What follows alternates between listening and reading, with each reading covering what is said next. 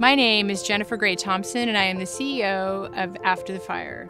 Welcome to the podcast, How to Disaster: Recover, Rebuild, and Reimagine. In this podcast, we bring you the very best practices, best hearts, and great ideas from other disaster-affected communities. Thank you for joining us. Welcome to How to Disaster, a playbook to recover, rebuild, and reimagine. My name is Jennifer Gray Thompson, and I am the Executive Director of Rebuild Northbay Foundation. It is my pleasure and honor to introduce you to Charles Brooks, Executive Director of Rebuild Paradise Foundation. Welcome, Charles. Hi, Jennifer. Thanks for having me. I'm so glad to have you because for me, this is a very special podcast. You're like my disaster brother from another mother. We've had quite a 2 years together now. I think it was November 20th, 2018, the first time that we met. So first, I want to talk a little bit about Rebuild Paradise Foundation, including like when you were started, what's your mission and vision, and a couple of your programs. And then I want to go back to the origin story of how it is that we came to meet. And then we will return more to the what you're doing as far as programming is concerned. Does that sound okay? Sounds great. Okay. So tell us about Rebuild Paradise Foundation. Well, the Rebuild Paradise Foundation was started shortly after the Camp Fire, which affected Butte County in 2018. It was and is today the most destructive wildfire in California history in terms of number of structures lost, a number of lives lost in a wildfire.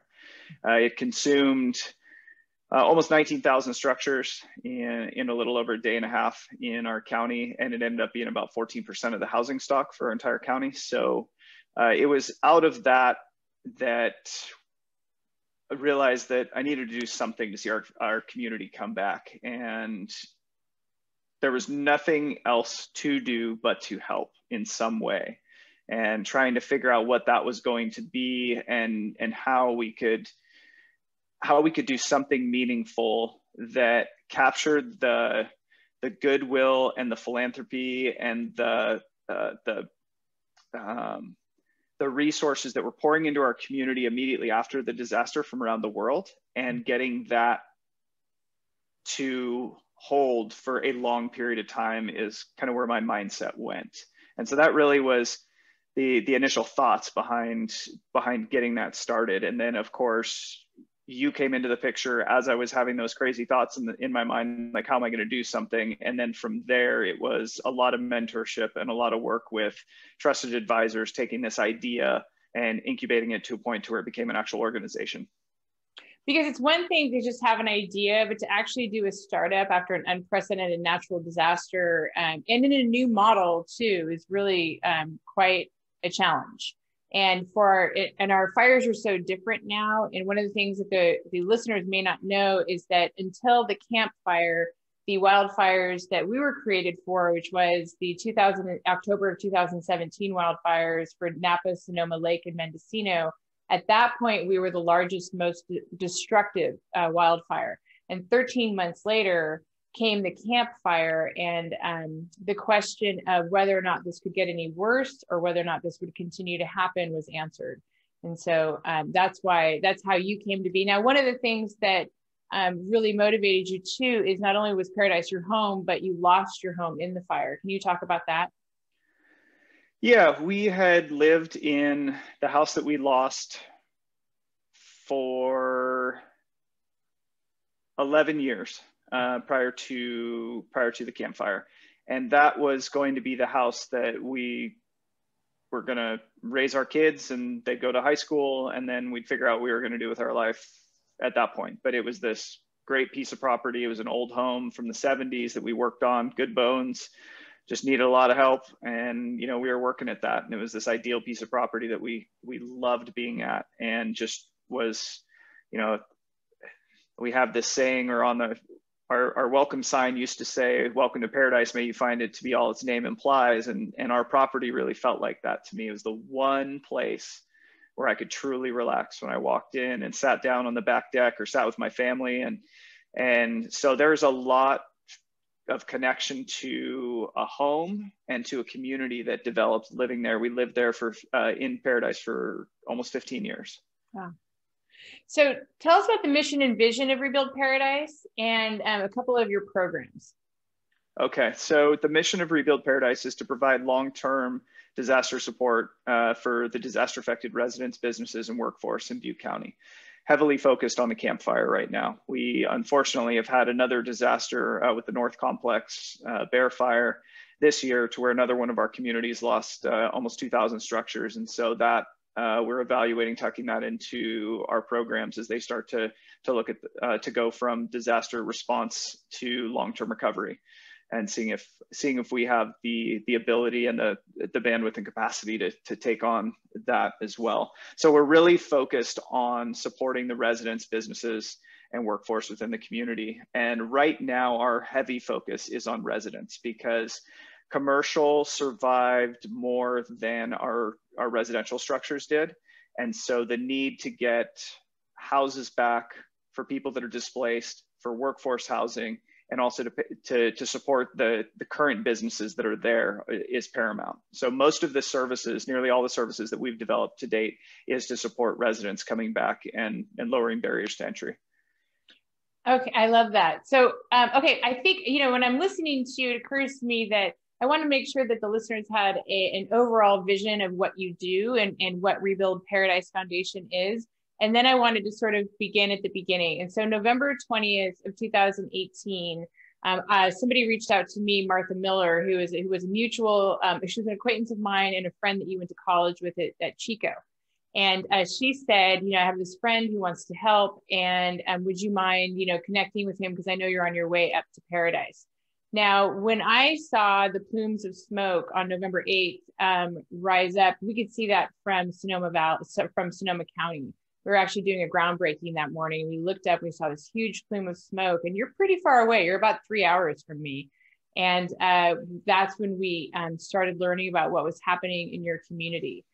So devastating. And so seeing that, I felt really strongly that if we could be of any service to your community, then that's what I wanted to do. If nothing else, just to say, hey, we just went through this. I don't really know if we can be of help, but we're here for you. And so you and I connected. And then the first thing I did was say, well, why don't you come into this meeting with the mayor, Jody Jones, and the town manager, Lauren Gill. So pick it up from there. How did that go? To say that was uncomfortable would be an understatement. So yes, I am grateful for the connections that led to you and I meeting, and you to become my disaster sister from another mister. Does that work? It works for me. So you and I had one or two phone calls. You were coming up to the area, and I'd researched your model a little bit, still major in recovery brain, fire brain, like kind of half there, I guess. Right after the disaster, your brain, you're trying everything you can to just focus, and it's really, really difficult. But then you and I meet, and we have like 2 minutes on bench seating before, in an old municipal building, like the most uncomfortable bench seats possible. And then we get invited into this office, and here is the mayor and the town manager, completely exhausted. They have been working 12 days straight, basically 24 hours a day. And had lost their homes too. Yeah, and they're looking at you, and they have no idea who I am. I had interacted with Lauren on another project, but not in a close context. So there was no expectation that she even knew who I was. And then you were describing the process about, hey, we're not here to sell you anything. We just want to help. We learned a lot out of Santa Rosa and out of Sonoma County. I'm here as a resource for you. And also Charles is going to be here to help you through this. And I wear a heart rate monitor. I have a watch. This is my fitness watch. It has a heart rate monitor. When we got out of that meeting, I went back and looked, because I was dead nervous. It was so uncomfortable. And I looked back, and my heart rate was like 130 when you said it was right around that time and during that short meeting. And I thought, now I'm expected to do something. These ideas that I had and that I talked to you about and talked to a few close people about starting this organization, well, you just you were the encouragement, whether I wanted it or not, that now we got to perform. Your eyes were like saucers during that meeting. And then after, when you were sitting on the bench again and you were still taking notes, and I walked out, my sister was with me too. And I walked out, we got into the car. I'm like, I don't know. I don't know. I mean, I hope he's going to be able to do it, but I don't know. Can you tell us, I love this part, and I know that you give me a little bit of grief for always bringing it up, but I do think it's a really important point about emergent leadership. What did you do before you took this on? I was a sales manager for a reusable bag company. So I basically sold reusable bags to grocers in the Western United States. So it's not uncommon for me to be in a meeting and be presenting to people, talking with people. I'm usually like totally calm in those situations. But when you said those words to a town manager and to the mayor, it literally put me in super uncomfortable mode. But that's where growth happens, right? Is being uncomfortable and getting out over your skis a little bit and trying to figure out what the heck you're doing and sticking to a plan and going for it. And yeah, so thank you. Well, isn't that funny that I could visit such discomfort upon you and you'd be like, thank you. So thank you for, taking up the mantle and being willing to do it, because really it wouldn't have mattered what I said in that meeting, because you could have gone back to your life and just said, I don't have the capacity to do this. And for a lot of people, it's not possible. But one of the things in all of our community to community work, and one of the goals of this podcast, is to really help people understand that emergent leaders are sort of the secret sauce in recovery. And it's great if it doesn't mean that FEMA or people who, have a PhD in disaster recovery aren't super useful, because they can be and they are. But if you don't have sort of community emergent leadership carrying or picking up this other side of it, in my opinion, you're not going to recover as successfully. So here's what I'd like you to talk about now.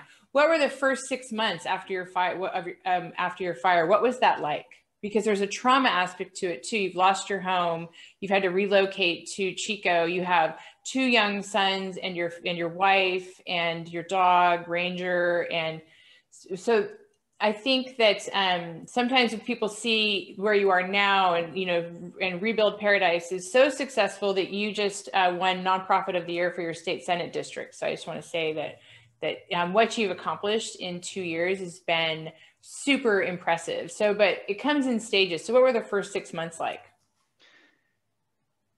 Personally, it was a very, very difficult time. Trying to recover, let it sink in what's happened to your whole world, and that your entire life, your loved ones are safe, but everything that you've worked for and is reduced down to two bags of clothes.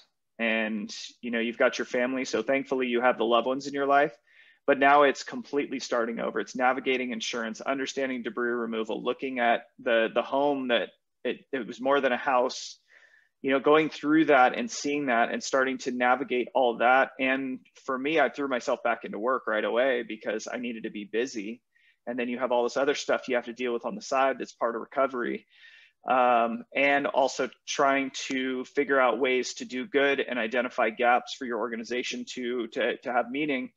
And starting an organization, starting a 501c3 can be really challenging. And so while working and then discovering, what do we have to do to get a 501c3 off the ground? Well, we need a fiscal sponsor. Okay, well, how do I find a fiscal sponsor? Start doing some research. Who has the capacity to do that? And in our area, all the nonprofits were overtaxed immediately during the disaster. But I reached out to North Valley Community Foundation, and they had, in a typical scenario, they have the ability to incubate new organizations and take on fiscal sponsorship. But now they're trying to manage all the incoming philanthropy and basically be the hub for disaster recovery. They started the long-term recovery group out of their organization. And so I'm emailing them and submitting requests like, how come nobody won't call me back? How come nobody won't call me back? I don't get this. I've got this great idea. We want to do something. We want to be supportive. And I walked into their office in mid-December because nobody was calling me back. And I opened the door, and there's literally papers flying through the air, and there are people running around with phones ringing off the hook and boxes and like stuff everywhere. And I got it. They were the hub It was the place people went with big donations, and people wanted to send them clothes and they couldn't take clothes because they're not designed. They don't have warehouse space.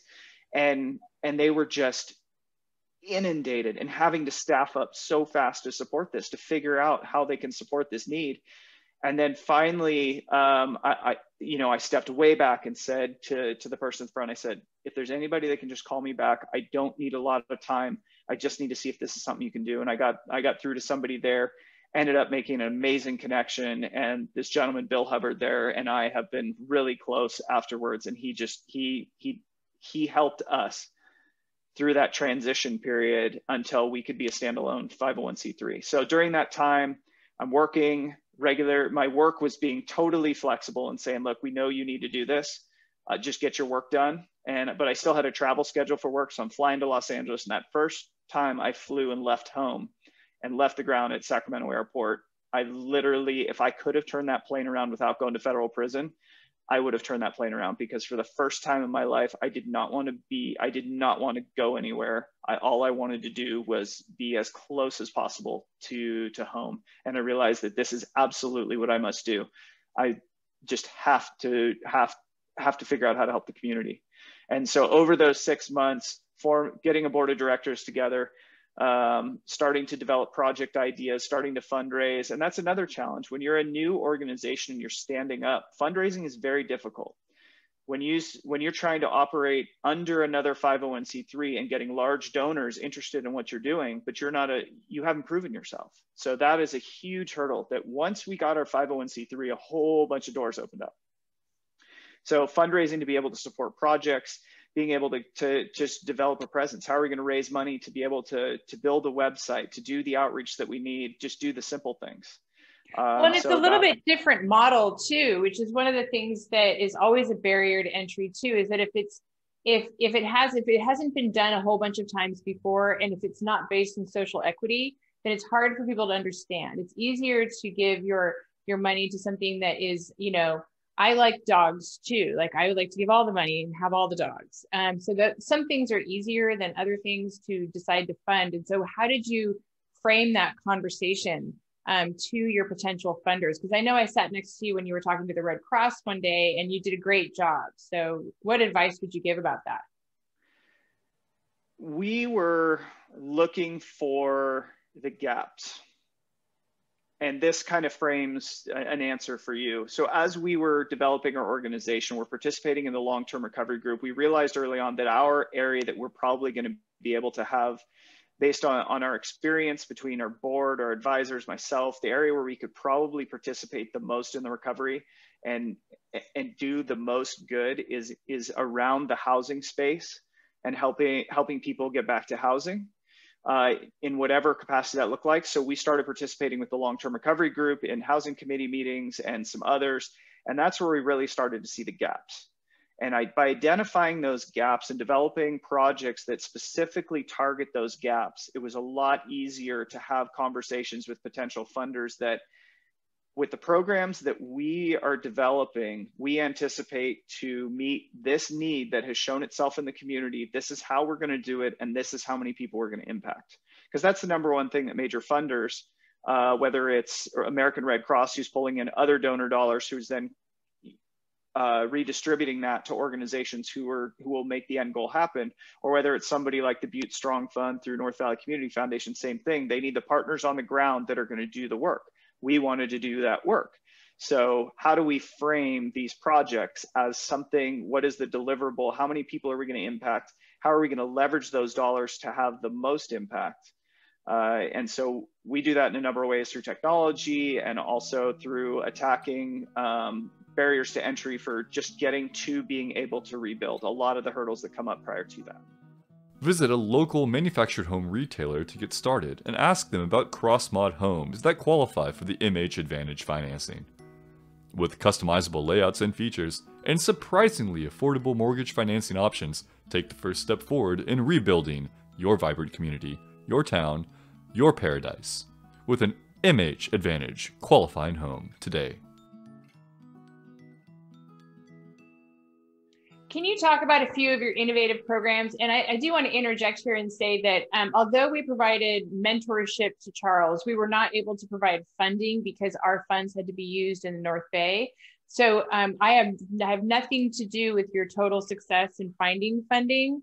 And so full credit absolutely goes to you. But can you talk about some of your programs? Because one of the things I love about a rebuild model is it's highly adaptive. It's not prescriptive. Like what's going to work in Paradise is not necessarily what's going to work perfectly in another community. But there are elements where I think that I know that you have really innovated, and I do believe that some of your programs are absolutely scalable to other areas.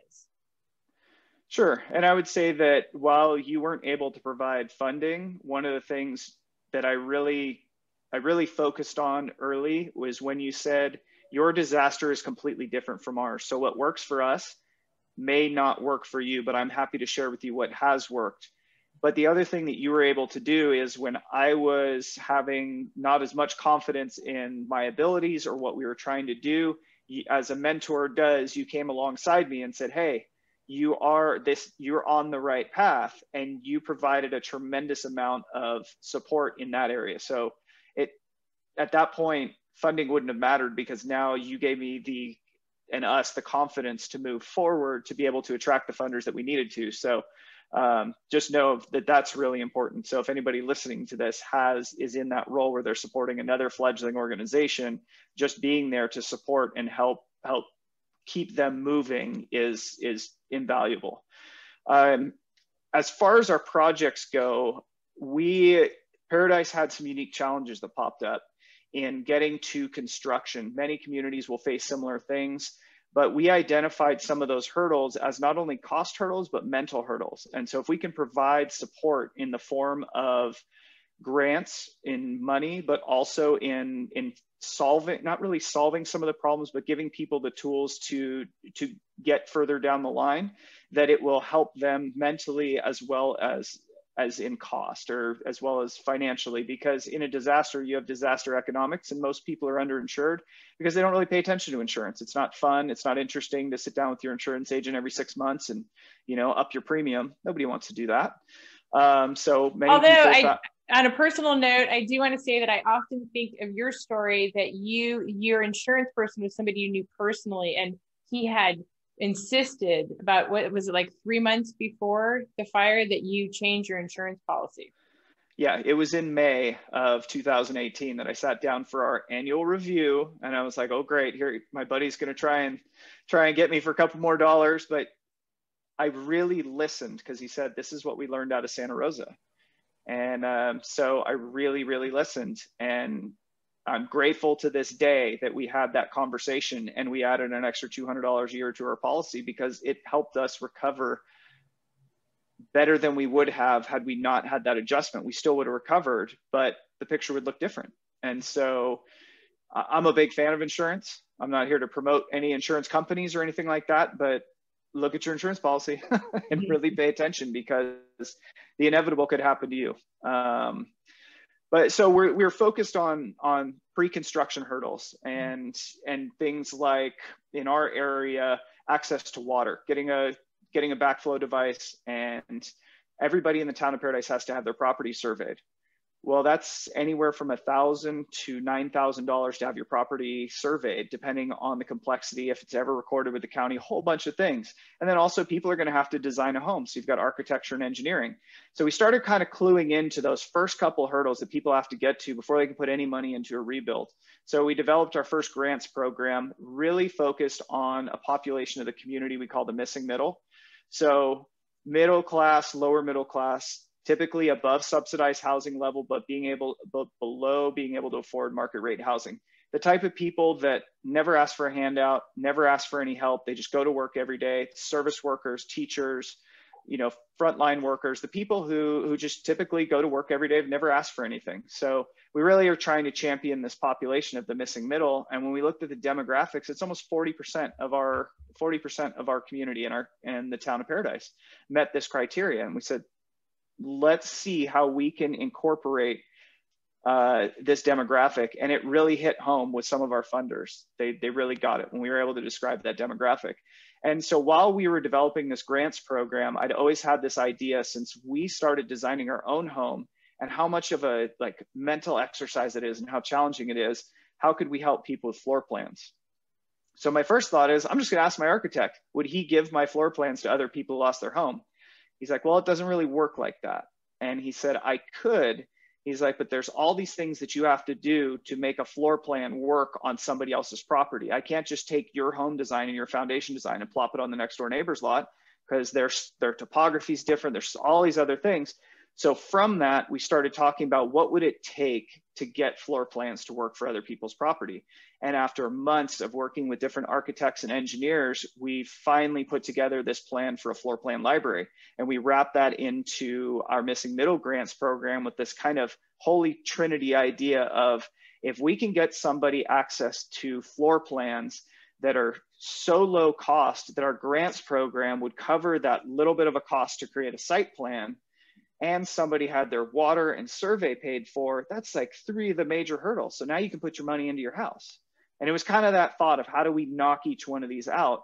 And then, so we developed this floor plan library, take floor plans through master planning with the town and county, which saves time. Now you can get a permit in like 2 to 3 weeks because these things have been approved, opposed to 2 to 3 months of a typical custom home. So you're saving people time, you're saving them money. Also on their permit fees are reduced because you're using master plan. So, hey, this is going to work.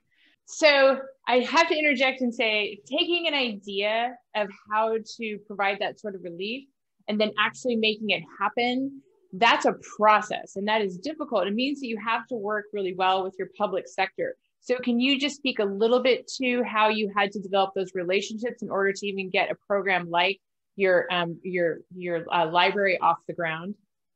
Yes, and this is going to speak to the value of a long-term recovery group or a collaborative or after a disaster, community organizations coming together in a space that allows them to cross collaborate and to have meetings identified by certain needs, housing, shelter, spiritual and emotional wellness.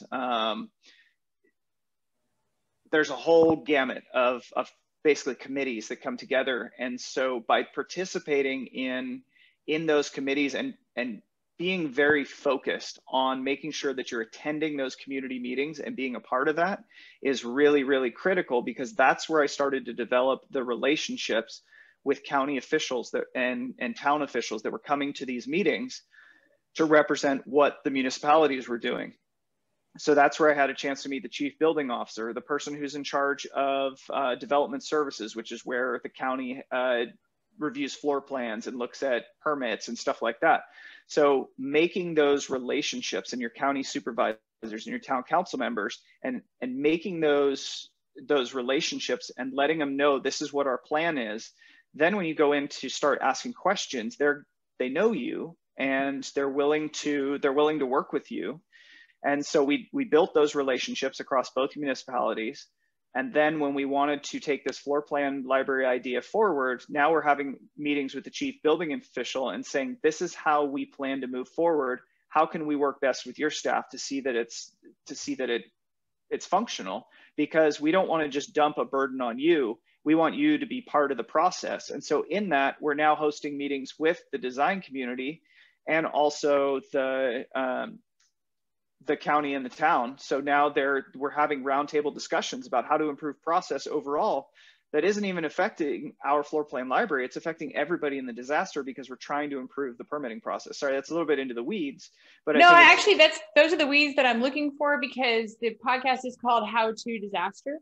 And we're hoping that before you have a disaster, people might be able to pick up parts of this series, but also after you have one, and certain things you're not going to be ready for all the information, it takes a minute, but other things you might be ready. And somebody could be looking at their town, like in Taunton, Phoenix with the Alameda fire, where I think that there's certain things that you've done that they could adapt really well to their town.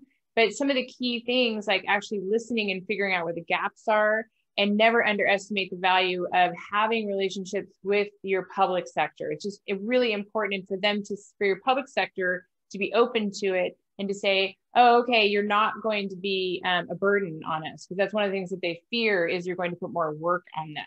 So did you run into that at all?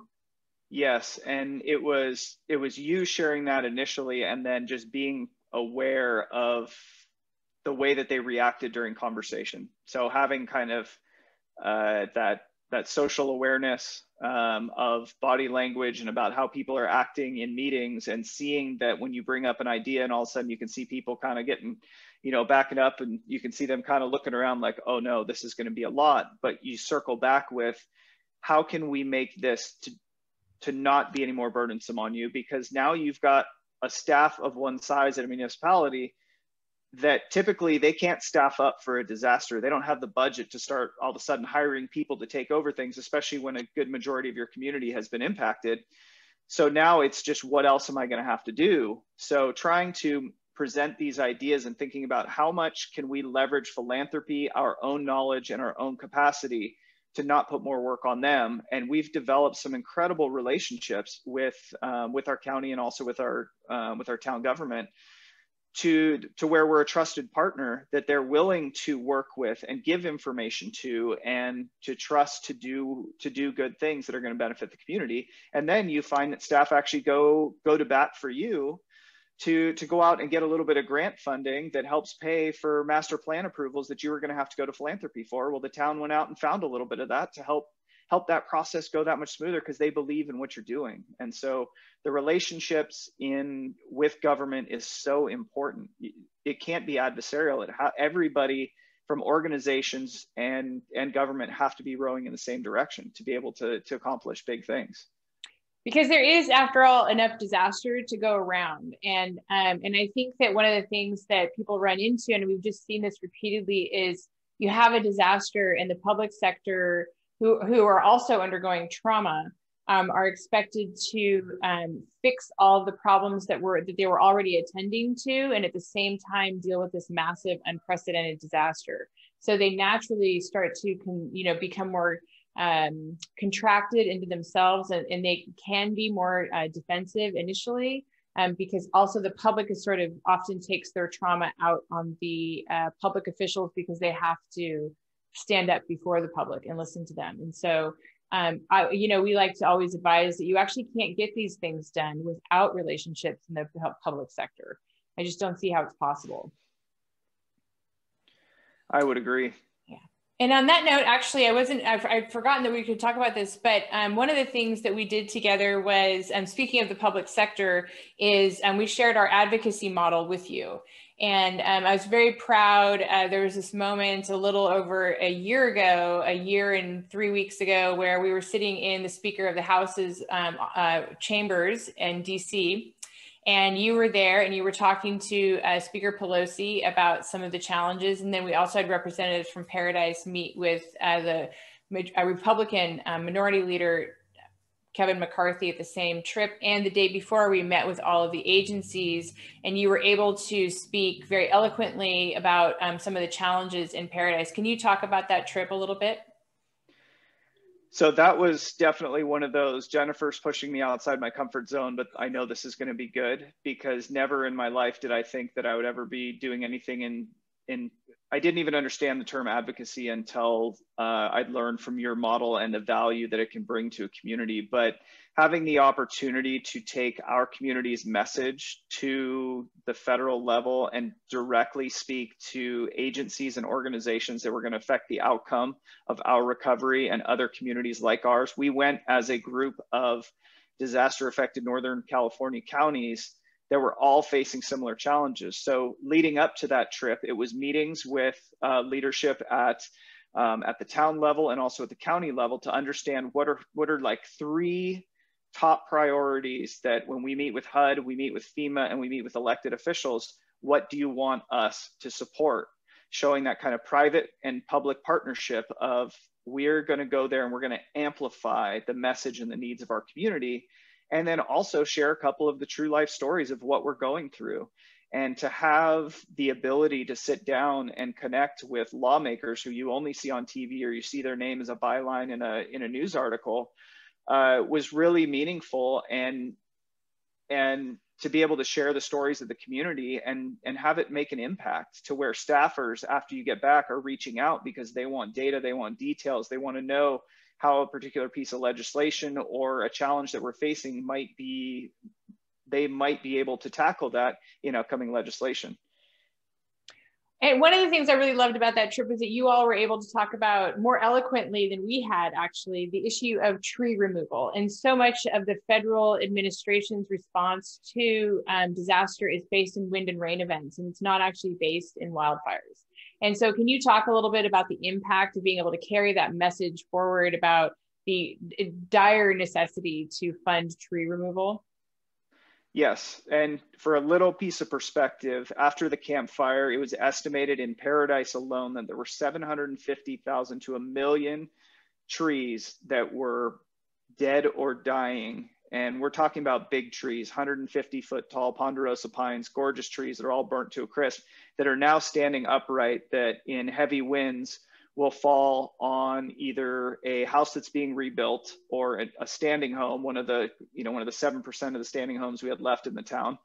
And that was a huge part of the recovery that we needed to solve. And up until then, FEMA did not include tree removal. They included debris removal, so getting rid of the debris from a house that's burned down, but trees were not part of it. And it took months and months of focused effort between our Fire Safe Council, our town, our county governments, our state officials, our federal officials, and our efforts of going to FEMA and going there and saying that the #1 priority in our community right now is trees. Because these trees in another year are going to fall on people, and they're going to fall on houses being rebuilt, and they're going to block roads, and they're going to kill people. And this needs to be part of disaster recovery. And that was one of the most unified messages that has come out of our disaster is trees. And now the FEMA handbook has, and I forget what page number it is, but now communities that meet criteria in disaster can have tree removal as part of that, because everybody was rowing in the same direction, and the connections that were made at the local, state, and federal level, everybody pushing on this issue together. Community organizations, individual community members, nonprofits, local government, county government, state and federal officials, all realizing that this has to happen, and enough pressure was applied. What once was a no became a yes. And tree removal just started 2 years later. It just started last week. Oh my God. Oh, congratulations. That's awesome. But you know what I love about it too is that, you know, anything that has anything that amplifies or helps people as they move forward too. So you were able to help your own community.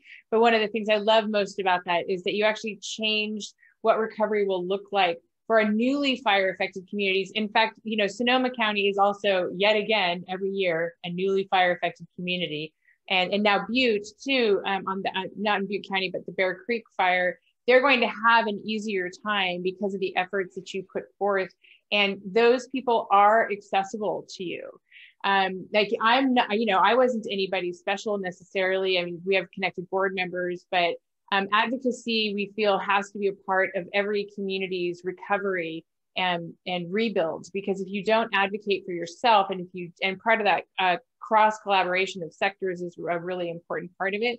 But no one's going to go on your behalf if you don't call out what the problems are and where the improvements can be made. And in our experience, and I think that we were all in that one head meeting together where the woman who was leading it said, we love this model. Like, we love that there are foundations at the table, there's private sector, there's public sector, and it's regional. This is exactly the kind of model that you should be using. And so I really want, you know, I'm so pleased by that experience. And I applaud you for making such a big difference in tree removal. Seems simple, but it's not, and it's really important.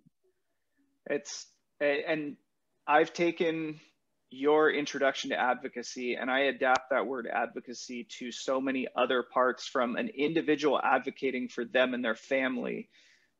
It just was a term that was not in my regular use, but now it's applicable in so many different parts of disaster, not just on the legislation and federal and state level advocacy, but on the individual, working with your insurance companies all the way throughout disaster, advocating for your street, your neighborhood, your community, those things, advocating with your local supervisor. Like there's so much to that. And I'm so grateful that was introduced to us and brought to our attention, because now I look forward to a post-COVID world when we can take our next set of challenges as disaster affected Northern California and fire affected communities, as well as Paradise, and saying, this is what's important. And these are the pieces of legislation that are going to make a difference.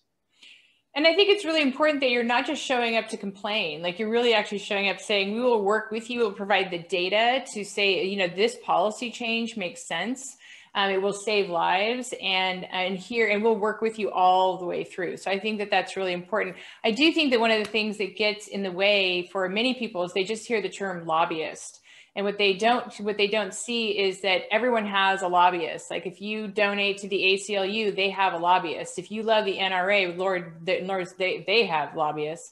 But there's also, you know, lobbying can be for good. And lobbying is really about advocating for what your community needs and making changes that will actually change the trajectory of how you recover and rebuild. So I'm so glad that we were able to introduce you to that. I do want to say on a side note that every nonprofit needs to keep their advocacy and lobbying below 20%. And that includes perceived impact. So we keep ours between 2 and 5% of our resources. And so just as a side note, do talk to a nonprofit attorney.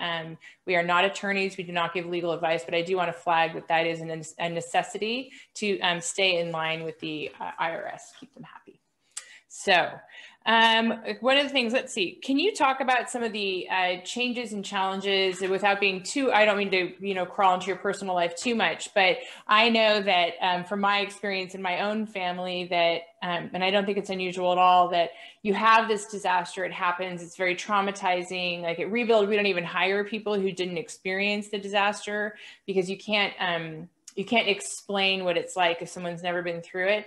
But if you decide to become of service to recovery in the disaster, there are certain things that I think that I'm sure you've learned in 2 years and I've learned in 3 years, because I'm only a year ahead of you, that finding the balance and dealing with the trauma and then also being of constant service to disaster over a long period of time requires some strategies.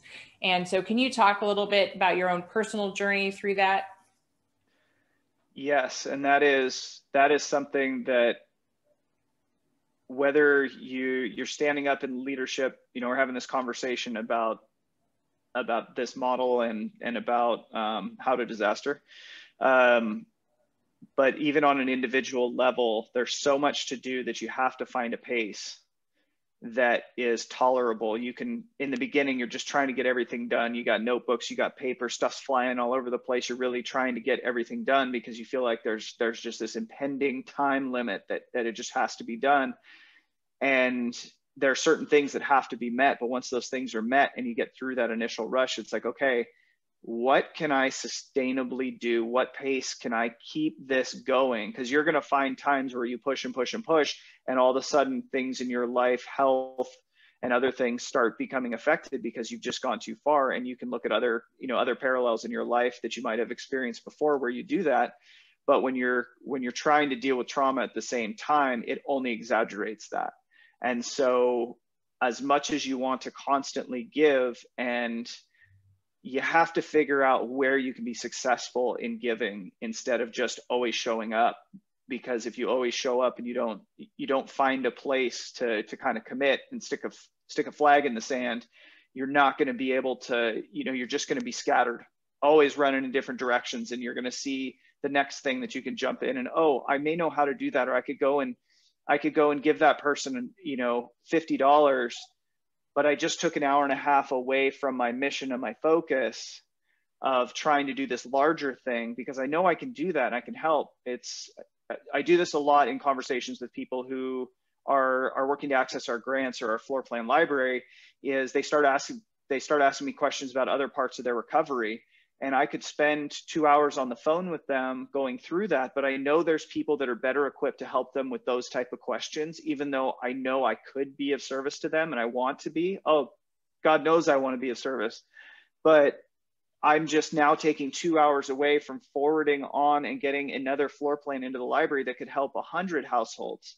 And so I kind of have to get in that mindset, and it's hard to deal with sometimes because you want to help everybody, but at the same time you need to focus, and then you need to find this pace that you can work within and take time to figure out what recharges your batteries.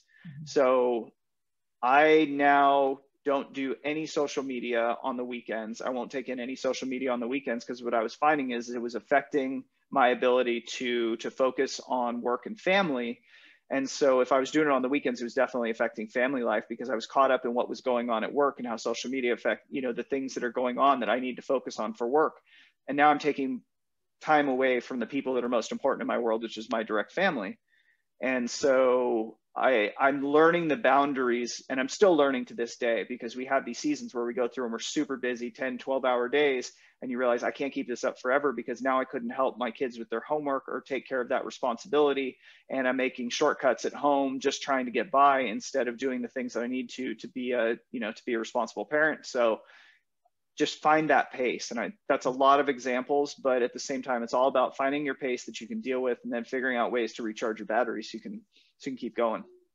I think those examples are really important. I think that we've both seen people sort of crash and burn post-disaster, because, one of the things that heals our trauma is helping.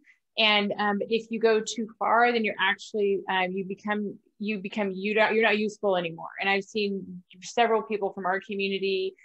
Some people have managed to do it, and several people have not managed to stay in the helping game. And some have had issues with substance abuse or have gotten very ill.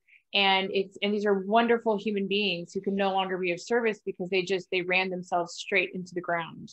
So or they imploded in some way, and so helping the helpers, or having to figure that out. I know that it's certainly been a journey for me. We've had a lot of conversations about that. Where just figuring out, like, meditation, breathing. You're a runner, so I'm sure that that's helped you somewhat too. Yeah, I've gotten a lot of frustrations out and a lot of challenges out on the long run. And then I will say the other thing, whether you're recovering personally or whether you're in a role in disaster recovery, having a disaster buddy is what I call them. So you're one of my disaster buddies that I can call when I don't know what to do, and I'm basically at the end of my mental bandwidth, and like I need to talk to somebody who gets it, or somebody that can step in and give me a little bit of a nudge one direction or another. And when you're recovering individually, that person needs to be a non-trauma affected person that can help you through things that you just don't have the ability to take on at that time. But in our world and in our roles, having somebody that you can call who gets it is so helpful. So you can share my contact information if there's somebody out there who's in this world that just wants to chat for half an hour about what's going on in their world. Happy to listen, because it's so helpful to have the ability to have that conversation. I really appreciate that. Last year was, I had a couple of incidents that were pretty tough, and it made me question my sanity in doing this work and doing public work. And I know that our phone calls, when you'd be like, "You're Jennifer Gray Thompson," that was like, oh, okay. I think I could roll you in my head later. And so, although yes, I mentored you for the first year, I really valued the last year. I mean, all of it totally, but really, you gave me a ton of help last year, and I just want to really thank you for that. And I totally agree on the disaster buddies. Like, you need your people to help carry you through. I do want to touch on one thing, because not everybody's had this experience so far, but the value added, and I'm not required to say this at all, but of bringing Fannie Mae to your community. I remember meeting them really early in Santa Rosa for breakfast, and they were on their way up to Paradise. They're like, "What do we need to know?" And it was Tim and Michael. And can you talk a little bit about why investment in people and investment in community, emotional and fiscal, has made a difference, especially in that strange market that people don't really think about, which is the mortgage underwriters, and how to sort of build the momentum so that people will build back in a community like Paradise, especially one that had a number of manufactured and mobile homes in it. So I'll start with the fact that when I heard that 2 people from Fannie Mae were coming to see me that wanted a meeting, I was like, why does a mortgage company, or like a mortgage underwriter. I didn't even really know. I just knew the name Fannie Mae. Like it was just something that was out there. By the way, same exactly for me. And then they showed up and I was like, I love it. And I was like, why? I didn't get it. And then they came in, and two of the nicest people I've met sat in, you know, and we talked for like 3 hours about the campfire, what had happened, what are some of the challenges that we're seeing right now. And they said, hey, we're part of the disaster response network at Fannie Mae. And this is how we just want you to know we're here to help. So as you see these challenges, let us know, because there are things that are going on that you're working on that have larger impact than you realize. And the importance of stable home ownership, we always kind of understood it, but they put it in a context that helped you understand the work that you're doing provides more than you may realize in that path. And then they also were able to support some of those projects that there might be a part of the project that's tough to figure out. How am I going to, you know, how am I going to fund this? Who's really going to understand this component and the impact that it has on it? And they're able to see how that directly affects stable housing and that world. And so it was an opportunity to partner with somebody. At least for us, we're able to partner there. They saw the vision of the floor plan library before any other funders did. And they said, we get it. This makes sense. This helps people get back into homes. So we want to be one of the first people to support the idea. And that allowed us to take it further. And it was because two people sat and listened and paid attention to what our challenges were and saw an opportunity where what they do can help. And that's really how I see Fannie Mae, as a partner that just looks for ways to support and to help get stable housing back to the community. And ultimately that means more mortgages and you know, is part of their world. But they didn't come at it from a perspective of, we need to get more mortgages, how can you help us? We recognize that disaster has a huge impact on a community, and safe and stable housing affects people across the entire spectrum, from renters all the way through to homeowners. And how can we help? I totally agree. I always feel like sort of pleased because I had the same reaction as you when they first wanted to come here. I was like, why? And then after I'd spent the day with them, I went, oh, okay, I think I get it. But I don't even think that I understood completely the value that they would bring to it. And they don't do grants. They can do scope of work, and they can, you know, do some sponsorships, but they don't even do. So they're asking for an actual return on their investment. I know that they're underwriting some of the work that I'm doing with other communities right now. And so just wanted to give them a shout out, because I know that they also work to underwrite the first 5 mortgages for Paradise to make sure that other lenders and other backers would then come along. And so I really appreciate them. And I appreciate how good your relationship is with them. And it's completely separate from me as the design is for every newly disaster affected community. So I just think they're great. Yeah. They're amazing people. We strongly believe in the model of Rebuild. And one of the things that I love so much is that I feel quite proud that in some ways you are proof of concept, even more so than we are, because we were the first Rebuild. And Rebuild can have many different names, and it doesn't have to be, you know, Rebuild Paradise or Rebuild North Bay, but that sort of long-term recovery model that is not a social equity organization, but certainly from your actions, you have increased social equity in your area. What would be your first bits of advice to somebody who's just experienced a disaster and they too want to step up and maybe create something like us or like you to benefit their community? And also include in there, please, how you chose your board. Okay. I would start with, as soon as possible, find the collaborative space where organizations are meeting to talk about meeting the needs of the community, whether it's immediate disaster response, whether it's short term, and then the groups that are meeting to talk about long-term solutions for the recovery of your community. Get involved and start paying attention and meeting people and networking. You've got to get out there and start seeing who else is doing this work, because the last thing you want to do is be doing the exact same thing as another organization that is operating in the same space, because donors and funders are not going to be excited about that if they're spending money and there's somebody else doing the exact same thing. So really get connected from day one. Find mentorship in people that you've worked with before on projects. If you have, maybe it's an old boss, or find an organization like ours or like Jennifer's that you could reach out to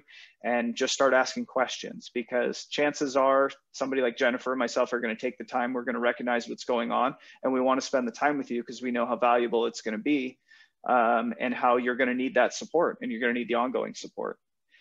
And so really you've got to find who else is doing work in the area. What are they doing? How can you identify gaps? Where do you want to work? What space are you confident in, or at least have knowledge in or a direction that you think you want to go? And then, so you want to pull together a board of directors, and that is going to be unique to your community. That's going to be unique to you. You want to find, at least in my experience, you want to find a board of people that complements and challenges you all at the same time, but are people that are proven to work well with others, and that have a lot of connections across the community. So look for people that are already serving on another board that may be a community organization, or that are connected in the community through private industry, but they're at a level, maybe they're a Rotarian, or maybe they're in some other service organization that they have a reach well within the community, and other business leaders and other community organizations. So you get a built-in network when you select your board. Don't just find people that you like, find people that are going to get work done, that do good work in the community, and that you can have a mutually respectful relationship working with, that also are going to challenge you, that are going to sit down with you and say, this is based on where you want this organization to go, that's not a good direction, but here's a direction that you might consider. And find people who are willing to work. Because it's a very long slog. It is, it's well past the selfie moment when you're doing this work. And a lot of the stuff that you start at the beginning really won't come to fruition for a full year after you've started your organization, because there's so much to do in the meantime that is really short-term recovery, and that may not be the area you're going to be most successful in, because this is much more built for long-term. But even like you have this great idea for the architectural plans, and then you start to implement it, or you start to design it. It really takes about a year from design to implementation. Maybe you can get it done in 6 to 8 months, but for the most part, that's going to be a little trickier. So you have to have a dedication to the game, like complete dedication, and also to be flexible, as far as like, maybe you're, some of the ideas that I've come up with, or things that I thought would work, weren't necessarily exactly what the community needed. Like, we designed this really nice website, but it wasn't what the community needed a year later when it debuted. And so some of the lessons are more expensive than others, but I do think that saying mistakes is really important. Do you want to identify a mistake that you feel like you made? I just made one of mine. I just showed you one of mine. Oh, I've made a lot of mistakes along the way, but the fortunate thing is that you learn, if you're willing to learn from them, a lot of good stuff comes from that. Time to implementation is something that you never get right. And if you do, my hat's off to you. I thought the floor plan library was going to be up and running in 6 months based on conversations with design professionals. It hasn't hit its stride until just now, and we're a year and a half since we started working on that idea and started putting the pieces together. The website's been designed and working fine, but it's getting everybody going. And yeah, there were COVID delays, but you have to keep working at something. You have to have that long-term vision, and this is going to work. I know it in my heart and my soul that this is going to work, and be willing to figure out ways to overcome objections, because the first handful of architects I talked to, no, you can't do that. I wouldn't be willing to do that. You're crazy. That's, there's too much liability. There's this, there's that. But once you listen to what the challenges are and you're open to listening and you get them to expand upon that, then you realize there's something I can tackle. There's that little thing that if I could move that a little bit, then something's going to happen. So that long-term thought process. So I put out there that we were going to have 10 floor. I remember at a community event where somebody was donating money to us and the press was there. I said, we're going to have, 5 building plans by the end of the summer. And that was last summer. Because I was going on this expectation that that's what the design professionals were telling me we could pull off. Didn't come close. Didn't even, totally overshot it. And here I am. That goes through my head to this day, is the fact that I said in front of a large group of people, including one of our donors, that we would do this by this date. So be very careful with dates and be very careful what you promise. Unless you know you can deliver something, and especially to disaster affected individuals, do not promise something that you are not going to deliver on. There's enough letdown and enough heartbreak and disaster that people don't need to hear that you're going to solve all their problems and then you don't. So be careful. Oh my God. That's, yes. And to remember that of all of the communities, to not, to let down a disaster affected community is the last one you should be. And that's, and it really, it's just the whole spectrum of who's involved there. Like if you say you're going to do something, and even if it takes a lot longer to do, you actually need to do it. And because the 3 types of people who show up post-disaster, those who want to defraud you, those who want to sell you something, and those who want to help you, and figuring out who's where and what is incredibly difficult. And unfortunately, on the balance, those who are going to help you for the long term is a smallish percentage of those groups. So but you did deliver, and that's what matters. What matters is that you learned that, which I had to learn that way too, thinking that something was going to take, I remember I was like, I want to build this mile of common fence in 6 weeks. And it took 14 months. So very important. The last thing I want to actually touch on with you is pay it forward. When the campfire happened, it was a human response to want to go and help and be of service and to do, to try to make the pain go away a little bit. It's almost like a trauma response. So I didn't know that pay it forward would become such a big part of what we do here at Rebuild. I had no idea. And really, you were my first experience with that. And then the Woolsey fire happened on the same day. So I reached out to you and then to the Malibu Foundation. And that became part of my work plan for the next year, which I'm very proud of and super wonderful. We got a ton out of it. And now what I've asked of you is that I ask you to get on calls with newly fire affected communities and to share some of your knowledge, which is in part what this podcast is about. But then we also have this other program that's community to community. So I want to thank you for showing up. And can you just tell me what the value of paying forward some of your lessons is? It's a cathartic experience. And it's also something that it's part of that you just want to serve and you want to help. So when you see another community going through what you went through, it brings back so much that you can see it on their faces. You can see it in the way that they talk, the questions that they ask. And if anything you learn can benefit somebody to speed up the process, make it easier, make it hurt less, whatever it is, then paying it forward is the only way to go. I don't know any other way to say it other than it's the only thing to do once you've gained this experience. Because otherwise we did all this work. Great, look at us. We did all this work. Yay, we're so great. That's lame. There's no other way other than sharing what you've done. And because people, if it helps, I don't know. You just want to make it easier on people because it sucks so bad. It does, because it sucks so bad. It's really traumatizing. It resets your world. Whatever happened the day before. And it's also knowing that you don't get in our case, you don't get your November 7th back. We don't get our October 8th, 2017 back. But if we can help other people through that, if we can take all of our lessons and exactly what you said, shorten their pain period so that they can move forward better, safer, greener, faster, whatever their goals are, then I find it to be incredibly gratifying. And I'm so glad that you're along the journey with me, and that we've continued this relationship. And I do super value you as my disaster brother. And I'm just really thankful to know you and the work that you're doing for your community. And I look forward to many more years of doing this work together. Is it showing on the camera? Big heart, big heart. I can't imagine my world without the amazing people I've met since this disaster, and you are number one on that list. There are people that in my own community that I never knew. I probably passed them in the grocery store 100 times, or at the hardware store.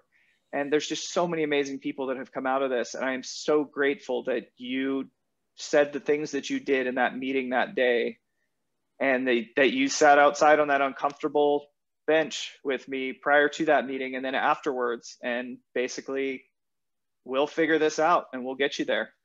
And nothing but love and admiration for who you are and all you've accomplished, and the places you will go and the people's lives you will help make better. So keep being you.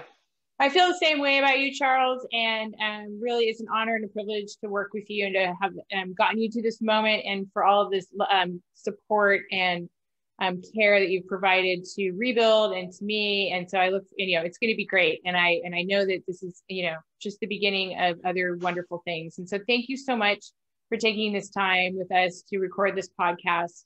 And I guess that's it. We'll call it a wrap. Thank you. It was an honor to be on the call with you, or on the podcast with you, Jennifer. Thanks. Thank you for joining us on the podcast, How to Disaster. For more information, please visit our website at afterthefireusa.org. And if you liked this video, please hit subscribe.